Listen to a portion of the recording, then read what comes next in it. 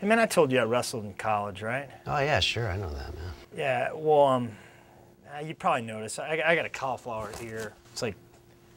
It's one of the things that happens sometimes, and I guess it's a deformity, but it's not a big deformity. I mean, it's kind of minor, and it's just, usually I'm not that self-conscious about it. It's just, why do you have a guitar, man? What are you doing?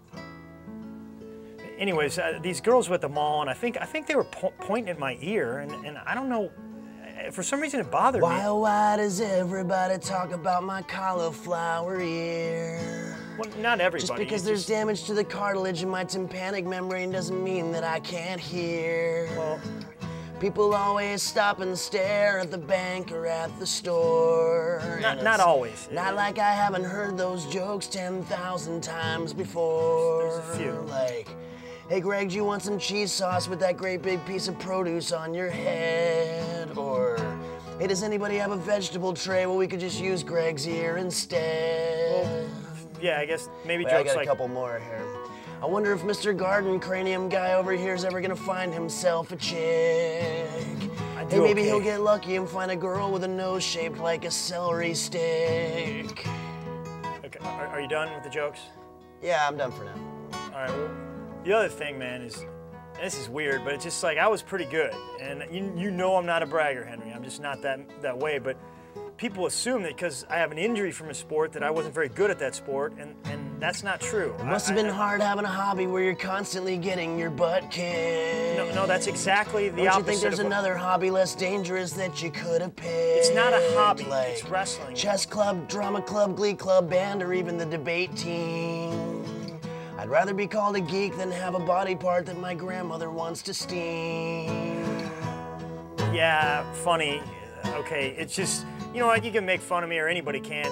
I know what's inside is what's important, and I have that. And a little exterior, a very little exterior You can problem. rationalize it any way you want, but it still can't be denied. You got a great big ugly thing on your head, and you can run, but you can't hide. I don't think it's necessary to hide.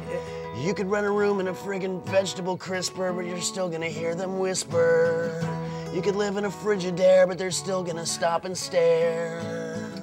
You can run and you can cower, but you'll never escape the cauliflower. You're getting out of hand.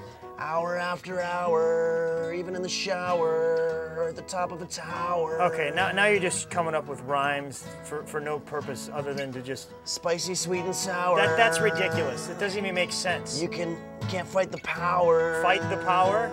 Like Public Enemy? Your ear's been devoured, just like Dwight Eisenhower. Hey, did Dwight Eisenhower had a cauliflower ear?